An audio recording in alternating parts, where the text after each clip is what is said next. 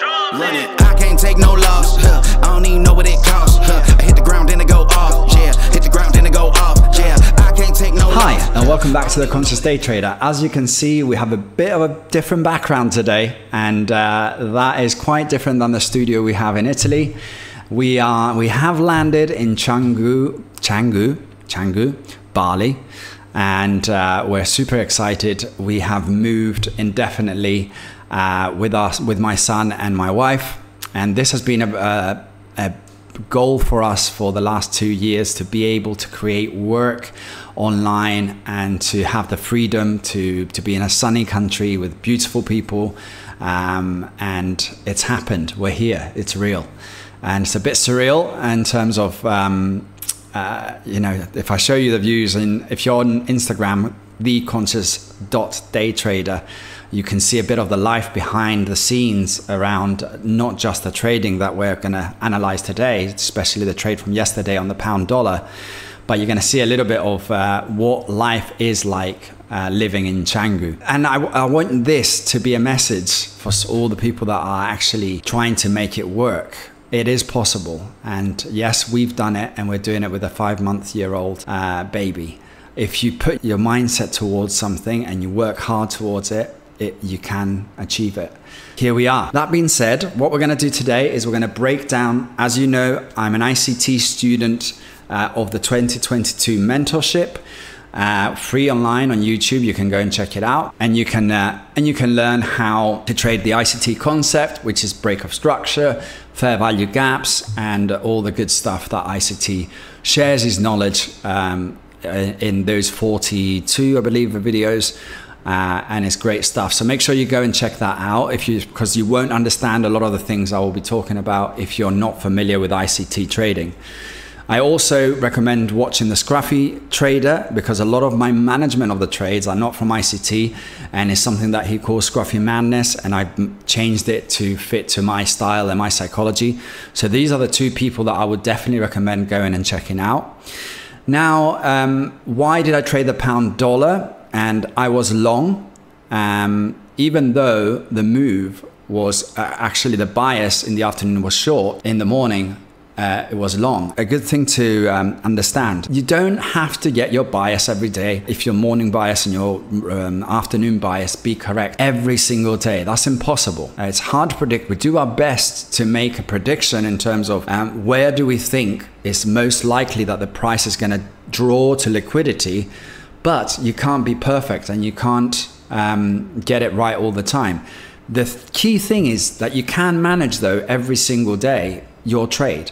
If you've got in early, don't go in full position, and then you can manage out of it. If you are actually can see confirmation that your bias is right, then you can size up a little bit and make sure, keep your pip count not too high. So then you don't, when the swing changes and the bias changes, the change of character, as ICT will say, you don't have to sit in that heat, because you already traded in the morning and you're out. And that's what you're going to see today. So we're going to go on to my share screen, and we're going to jump straight on to the MT5 and the results. This is the bootcamp 150,000. As you can see, this is a funded account from the Fivers. And I originally did the 100%, the 100,000 bootcamp challenge, which is 3 challenges. Then I got my first funded account of 100K, and I've built that. I've passed the milestones to 25, and then they increased the account. So now we're sitting at 161 because I haven't taken any profits out, which I will do very soon. So what you're going to see is the results from today, which is $403. And what we're going to do also is jump onto my calendar, which it's TradeSync. A lot of people start asking about this. I do like it because I'm lazy. Is it expensive? Yes. Would I recommend it?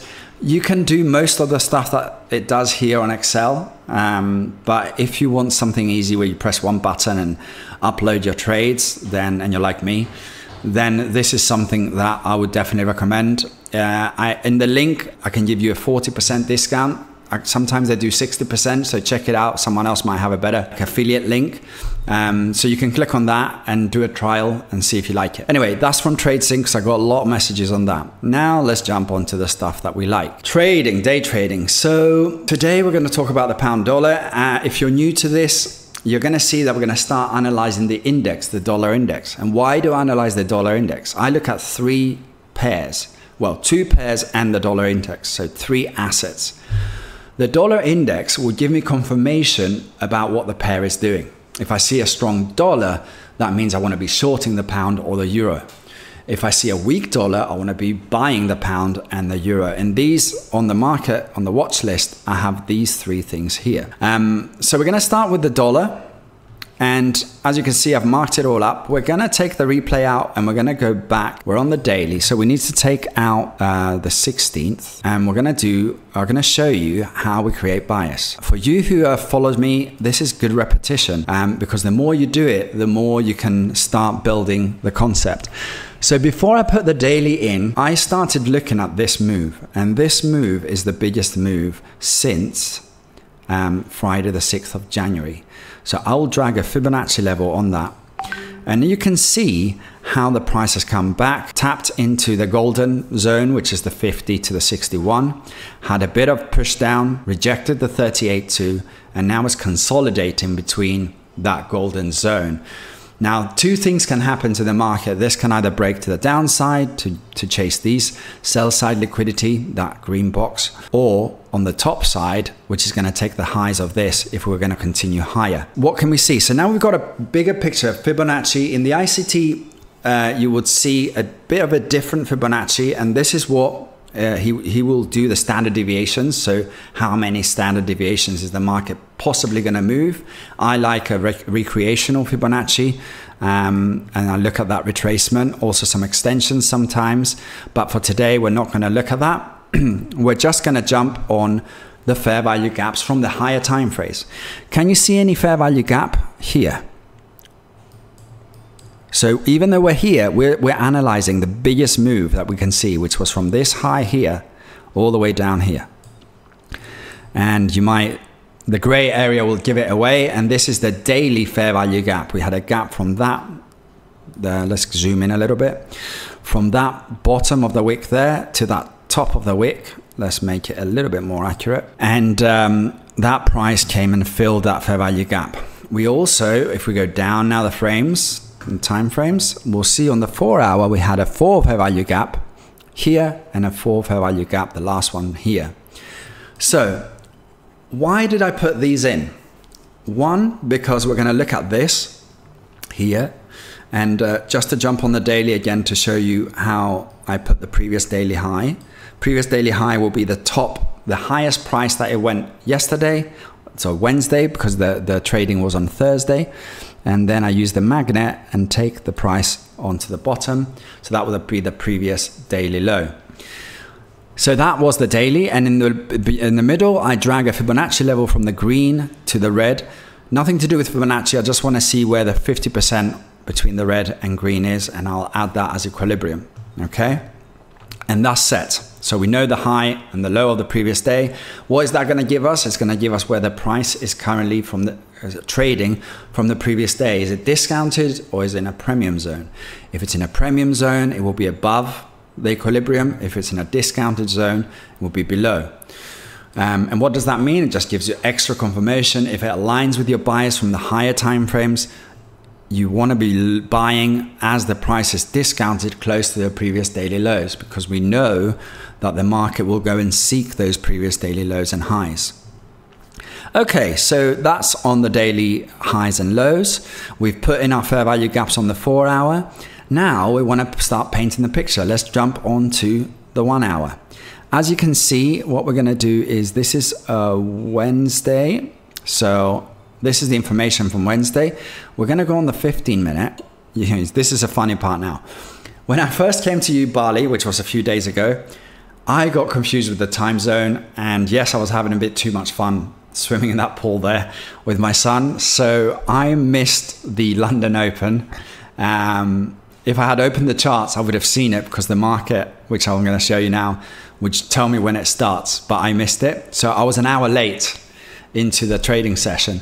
And so what we're going to do is going to actually put it at the time that I was looking at the market, which was around 9 o'clock. So we have seen, we're currently looking at the price being at equilibrium, okay?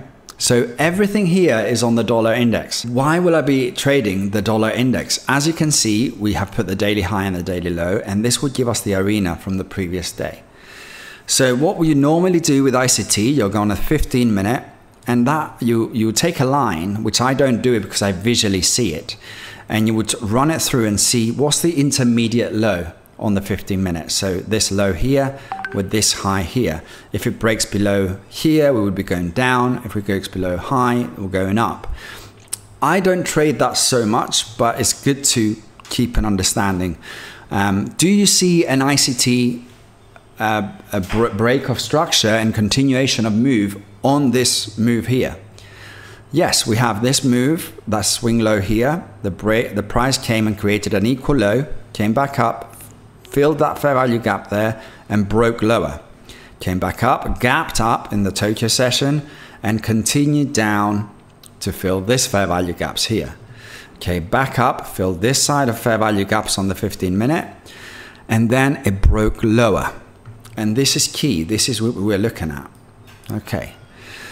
So we had sell side liquidity, break of structure below here. What does that mean? I was looking for a continuation of the dollar index to the downside. Why? Because there's a draw to the previous daily low and these lows here. If we add that line in there as a target, because the price is selling heavily. And we can see that since last London session, and now it's coming down. So if the dollar is weak, what does that mean for the pound? The pound is going to be strong.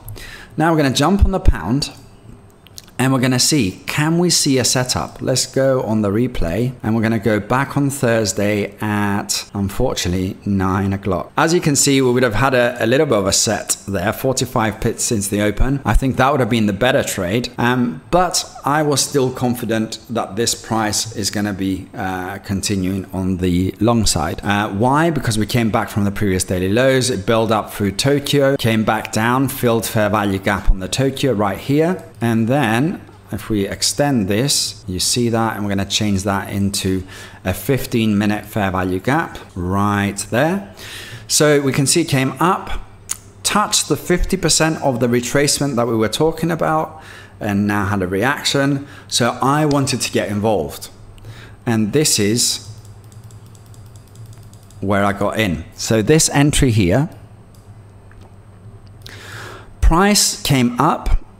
This would have been the best entry here, but I could see I wanted to get into this move. So I had another fair value gap right here. So I got into that area. I got in with a top position on the top of this fair value gap and a bottom position on the bottom fair value gap. So I had two positions. Okay, so let's jump onto the MT5 because I want to show you. These are the levels that we got in. 12495 and our worst position was 120546. So let's see what that looks like on the graph. So this was my first position and these were my second and third positions. So what we did, we can see the price broke higher, break of structure on the upper side and pushed up all the way to the top. I am not in yet because this is 816.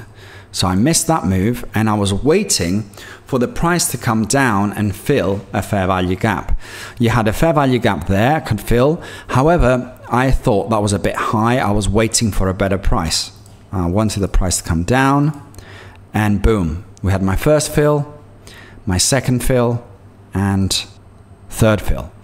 So you might think that that's a 3-lot size. However, if this price doesn't come and retest this, this is how I don't go in detail of my management because it's very personal to me, but I'll give you something so you can understand a little bit around how I don't use tight stops. I have a fixed $2,000 loss, which would be if $2,000 to $2,500, and if you look at my trading, that would be roughly a week's salary. So I am willing, well, it's on these weeks here. So 2,000 to 2,500 would be a very bad trade. As you can see, we're running all green and our month is on 4,157 after commissions. So I would have to, I can take a bit of heat on this account, and that's why I can have my stops. I don't have tight stops because I want to see, I don't want to be the person who's sitting at that liquidity level, which I'm trying to take money from. And this is trading, guys. Someone's going to be losing money and someone's going to be making money. And you want to be on the side that is making money. And if you can, at this moment of time, even with these 3 lots, why was I confident? Because we had just filled this fair value gap here. Let's change that to there. And we had a push down failing to break these lows. So what's that telling me? That we had a strong break of structure above and now going higher. We had the setup from the dollar index, so we know that. And then we see the price consolidating, came up here. What do I do here? Do I keep these 3 lots? No. That trade now is closed, gone. Now my exposure is less, and off it went. So I took out this position, right? So this position is now gone. However, if we look at what the price did, the price went all the way up there and would have given me, from the position here, a good 20 odd pips. 20 odd pips is, so I trade on 10 pip. So 1 lot size. 20 pips will be $200, that's $400, that'll be $600 on these 3 positions. Why did I make only $400? Because I killed that position. And why would I kill that position? Because I like having, at this moment of time, 2 lots is something that I can manage. So if this price had failed to give me anything above $400 and I sat in heat, I could definitely manage these 2 positions, but 3 lots would have stressed my account. And that's how I manage my trade. I don't go in tight like this and have sort of 3 pips. And if you do that, that's fine, because that's what ICT does. I am not ICT. I can't sniper proof my entries like ICT does. I don't know so much about order blocks. I don't know about breakers. He has so many. I think he said on the interview the other day that he's got 180 or 80 ways of understanding the market, and I only have this one. So I can't be picky with my stop. I need to let it breathe. Yes, I understand what the market wants to do and where we are in the market, but I am not that accurate in terms of my sniper entries. Okay, it's not too bad. As you can see, I had to sit in a bit of heat, 4 pips. So technically, if I had put a tight stop there, I would have been fine.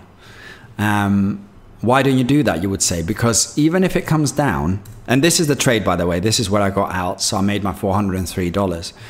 Now, let's say I hadn't made that and it came a bit less high. Look what happens next. The price came and break the lows, okay? So this is another different scenario that would happen, okay? So if you're seeing that from a short side, you can see we had this move, didn't break the lows. However, I created a swing intermediate low, filled this fair value gap, and now it broke lower. So these are indication. If your bias, I'm saying, is short, because I was long. Now, even if it went back down and I entered before under this position here with my 3rd position that I killed here, because now I've decreased some risk. Let's say I entered back in here. And why would I enter here? Because I'm anticipating a fail to break this low. Now, if it didn't break the low and this came all the way up, this position alone would have given me 20 pips. I would have killed that position when it came here, and this position would have given me another 10 pips. So I would have come out with roughly $300, even from a bad entry. And that's why I don't like tight short stops. So now what would have happened here? It would have gone all the way up if I wanted to hold it. So let's see, actually, that would have been even better. if I wanted to hold it, because that would have been my 30, and my $500 and more would have been in the market. So it came down, and then we had the news in the afternoon at 1:30. You can see that because of that flag there, the USA flag. And this is where it broke lower. So here again, if you're here, would have killed this position because of the profits. And if I wanted to let it run, I would just have the one position. So what happened to the news? Pushed up, looks like a break of structure here, takes out, but look at that wick. What is that telling you from ICT world? What are we going to see this as? Break to the upper side. What is it taking out? Buy side liquidity.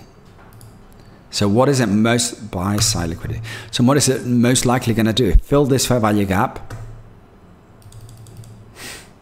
crush down.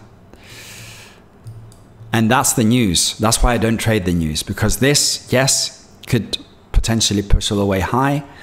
But as you can see, the algorithm came up, took out liquidity. Everyone that saw that as long, and then pushed it down.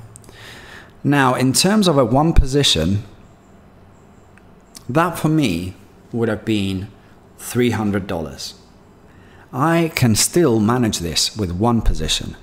Now, my original entry, if I'd still not managed the trade and I'd kept my original entries from back here, that would have been 50 pips.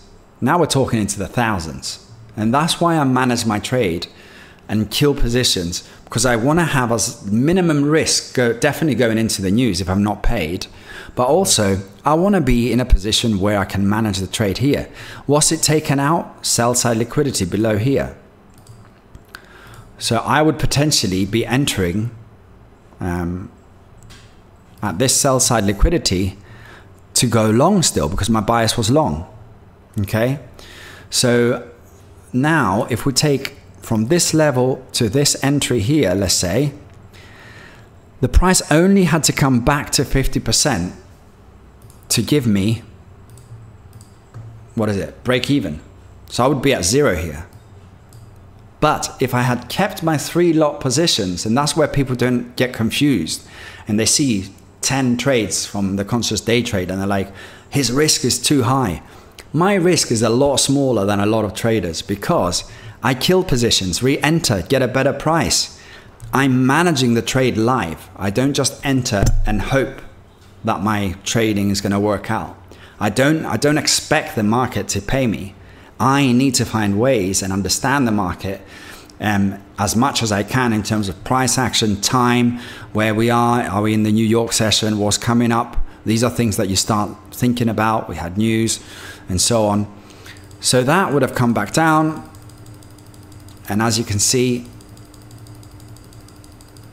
came before the low and then came back up. Now you see this as quite a scary trade, right? Because my position is here. My break even is here. My second entry is here.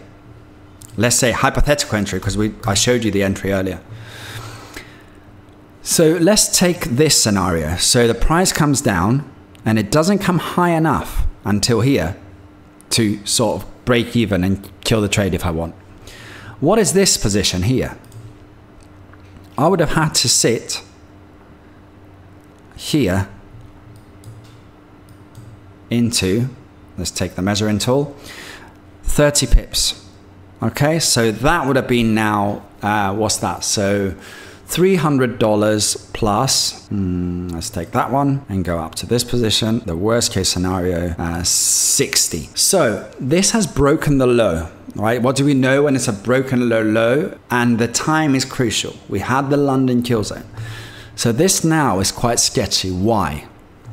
Because this could potentially be the high of the session. And we traded it long, but the sentiment changed. And you could see that.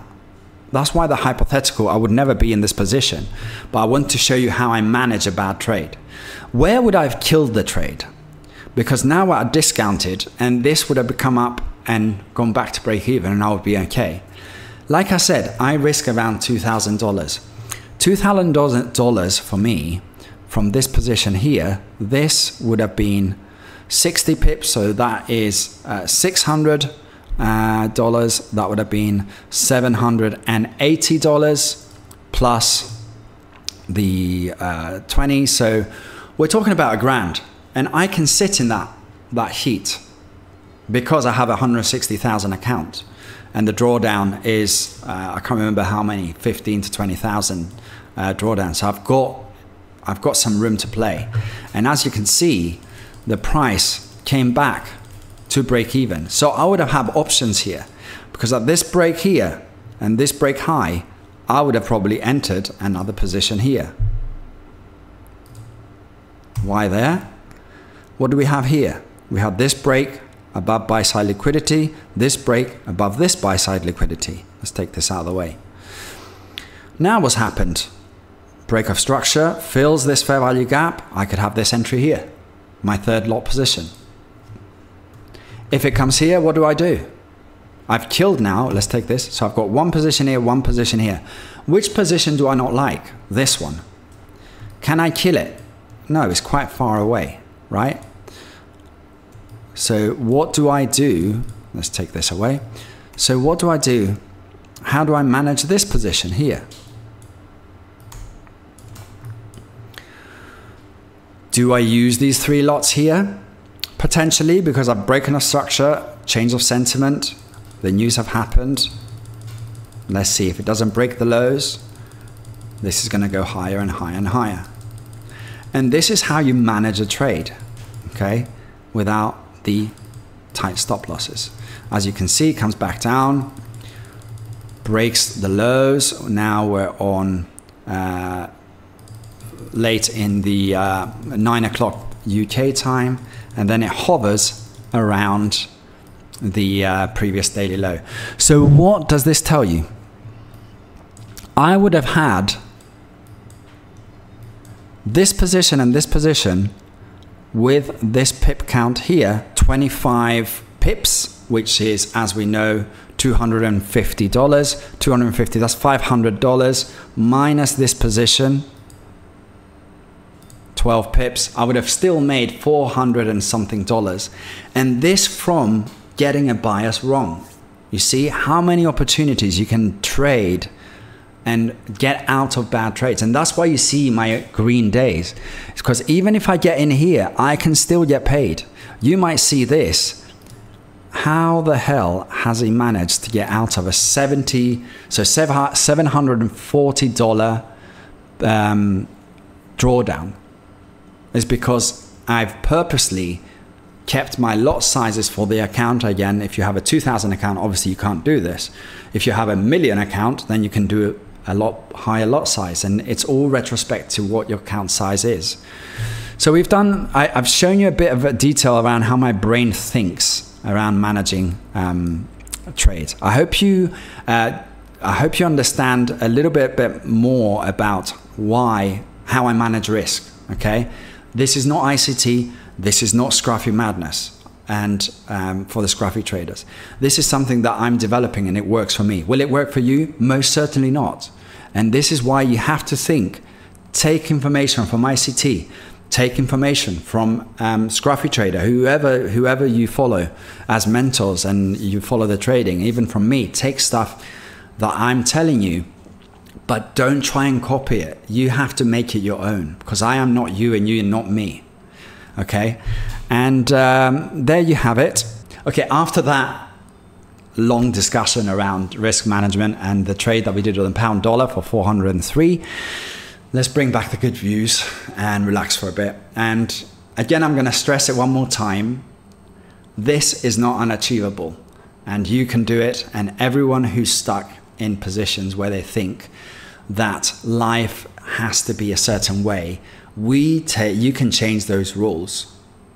And yes, we're not all in the same circumstance, and it's stressful, and you might have to spend a lot of time thinking of how you can get out of a 9-to-5 job. How can trading help you? Because trading has done that for me. And obviously my wife has got an online business that she has also supported this career, and that's another key thing, that you need help and people to help you around when you're doing something out of the norm. And if you think risky, But what's in life without risk? You need to take risk, and risk comes with a reward. But risk, you have to, like a trade, you have to manage your risk, your life risk, in terms of how to scale out of a 9-to-5 job, create relative revenues that comes in, and put yourself in a position where you can come to a place like this and live the life that you really want. I hope this has been helpful. You haven't seen the outros. This would be like this. And I think this, let me know in the comments if you like this. Obviously it promotes the conscious day trader and the trading mindset, which will start very soon. Now we're settling into Bali, interviewing the best in the field and seeing how the mentality works. But I think keep it with this view. It would be rude not to provide you a bit of water behind and the Bali vibes. So until, as you can see, we're going to be trading. I'm going to be showing you the trade that happened yesterday. So we're going to be 1 day behind, just so in case you're seeing the price and you're like, that doesn't look like my charts right now. Just because when I'm trading, I might be trading till late in the afternoon. Doing a video will take me 10, 11 o'clock at night. It's not sustainable when you want to put the kids to bed, the kid. So there you have it. I'll catch you next time, and that will be today, but it's going to be uploaded tomorrow. So have a good one and see you soon. I can't take no loss.